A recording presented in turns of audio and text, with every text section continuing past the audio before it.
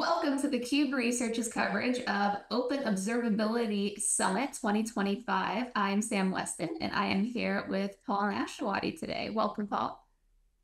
Hey, great to be here, Sam. Awesome to have you.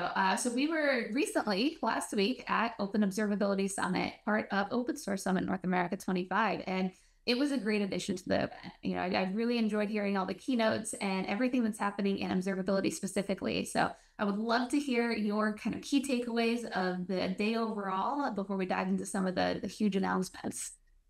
Absolutely, absolutely. You know what was really exciting about the event was we just came off our App Dev Done Right Summit research event that we did. We did, as you know, we did day zero, day one, day two, and DevSecOps research, and that our day two summit it couldn't have been any more in alignment to the Open Observability Summit because all the research that we were finding and all the key takeaways that we were finding from our research was in direct alignment to the announcements that were happening there. When we look at observability, we were finding that unified observability was the key focus out of the event, right? It is really kind of consolidating down. And what we found in our research that there's 6 to 15 different tools, 75% of the respondents indicated that 6 to 15 different tools for observability. And that goes across whether it's cloud log management, alerting, APM, NPM, tracing, logs, etc. So there's a lot happening there, and having a unified view was one of the major takeaways in my opinion. And it was also really great to talk about OTel and the open telemetry initiatives that were happening and how that was really becoming more wide stream with regards to adoption across the ecosystem.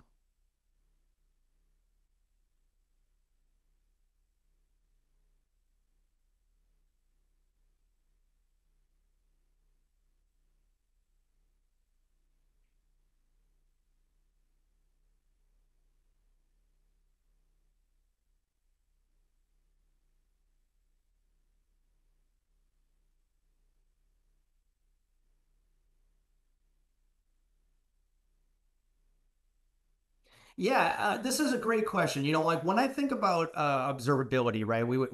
And you can contact us and have a lot more discussion around the research here. But what we found is logs is an area that many and most observability practices are striving to kind of get to. They're moving away from just collecting data and being quote storage admins, right? And not doing anything with the information. They're moving towards actionable insights and use this analysis from Chronosphere with Logs 2.0 with their announcement. It was about basically driving through this utility scoring system that really helped track the query and dashboard usage, generating the proactive recommendations. This is key because now you can take action on the information. It's no longer red, yellow, green on the dashboard. It's more about what happens, how to take those actions, and actually not be a storage admin and remove the unnecessary resources that you may not be needing anymore. So that's a big announcement, Sam.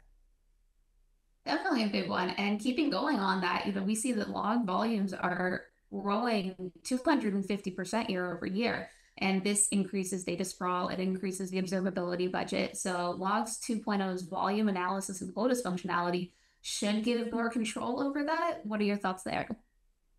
Yeah, agreed. I mean, this goes back to my previous comment of, not storing unnecessary information. When you look at this announcement and Logs 2.0 from Chronosphere, the analysis and quota functionality really gives the team more control over the data sprawl and observability budget, right? So you can actually plan. This is something that was a challenge, or has been a challenge, and continues to be a challenge for many organizations, where they're not able to monitor volume trends, enforce team level quotas, or project the growth, which that's a big one, projecting the growth, because that way you can understand that you don't have those runaway costs. And that's a big factor when it comes to observability, because understanding that allows for proper planning. It also allows for utilizing the technologies depending on where you are, irrespective of where you are in your own journey. You could be early in your observability practice, or you can be very mature. That log volume management and quota analysis functionality gives you more control over your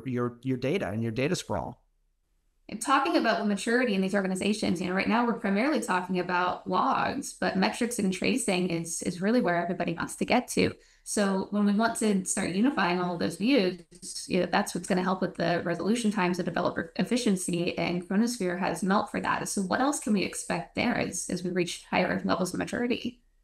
Yeah, Sam, this is a great question. And actually, this was directly from our research. We were finding that 54% of respondents of our research are looking for a unified view. Having a melt platform or a metrics, events, logs, and tracing kind of platform allows for a unified view, a unified approach to understanding the data. But also, more importantly, it's not just about having dashboards of individual products. It's about the ability to have resolution times and developer efficiencies, where you can actually move from one action to another, taking, and dare I say AI, taking AI and allowing AI to do some of that manipulation of the triggers that may occur. So if you have an event that occurs and it's something that comes up in the log, you can take actionable insights across and using this Melt platform to have that unified view for a single pane of glass. I said something I almost never say, but having a single view for your observability to understand that root cause analysis to improve the MTTR, that really helps across with the telemetry types across your entire ecosystem. So I think it's important. It aligns nicely to our industry data, Sam, and what we're seeing in our research. I think that that's a big impact for Chronosphere, a big advantage for Chronosphere to come out the door with having that unified view, because we're seeing, as I said, 54% of our respondents of a global study are looking to move towards that type of platform. Right. Now, I really thought that we were going to get through this whole video without talking AI, but glad you brought it up. Are there any last thoughts on observability plus AI before we close out our session here? Yeah, I think, Sam, this is definitely an area with a lot of organizations are growing and trying to understand what they do next, right? Observability plays very closely with security. You have to know and understand something in order to secure it and vice versa. So this is something that we're going to watch very closely as observability solutions kind of feed into the DevSecOps plays that we see, especially across the CI/CD pipeline and across the SDLC. I think that's a big part of it. I think that maturity of observability's practices within organizations is going to continue to evolve and grow. We're going to see more adoption, especially when you have products like Chronosphere that come out the door with these platform approaches, these unified views that will allow for an adoption that's a frictionless way of delivering. So I think that's going to happen as we, sooner rather than later now. I couldn't agree more. But thank you so much, Paul, for all of your insights. It's always great having you on. You always bring the data. So thank you, everybody, for hanging out with us as we cover Open Observability Summit 2025. Stay tuned, and we'll catch you next year.